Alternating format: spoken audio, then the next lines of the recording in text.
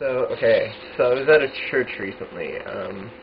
I went to um, help out with a street cleaning thing. Like they went out and cleaned the streets, and I was asked if I would like to join. And I'm not really a Christian, but I believe in a higher power, and I'm going through a lot of spiritual changes right now. So I was like, okay, yeah, I'd love to. That sounds like a really noble thing to do. So I went with them, and we went and cleaned the streets, and I came back, and we're all hanging out at this church, and they fed us, and there's all sorts of food and stuff around, and I'm walking through the hallway, and I see this pamphlet thing, this magazine, says Darwin's Dangerous Doctrine, and has this monkey, putting his hand up in the air like, yeah, and it really suddenly occurred to me, I needed to pick this up and read it, and here's the thing, I'm all for creation being taught alongside evolution in school. I'm all for that. And I understand that on some level evolution's a theory, but it's a really, really, really well-supported theory.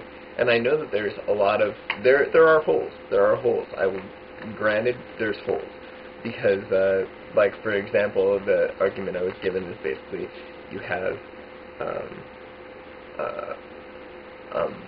I think it's something like an amoeba, but what was it? It was something smaller. It's supposed to be the first living organism that basically, there's a word for it, but it basically means that it gets its nutrients from other living organisms. And the question about that's really interesting is that if it's the first organism, but it gets its nutrients from other living organisms, where did it get its nutrients when there were no other living organisms? And that is a conflict that really challenges this picture. But at the same time, we can't argue that things evolve. And while maybe it's not, maybe Darwin's theory was just a theory, and it's all just a theory, but so is God. So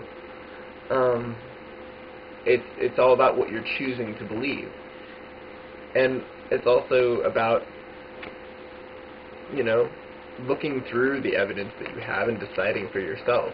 But what really bothers me about this, it's not that they're talking about their idea openly. It's that, and it bothers me for the other side of things with atheists as well, is that they're calling each other dangerous.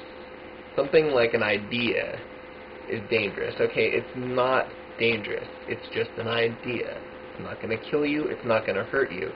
And people, whether they're taught it in schools or not, are smart enough to think for themselves.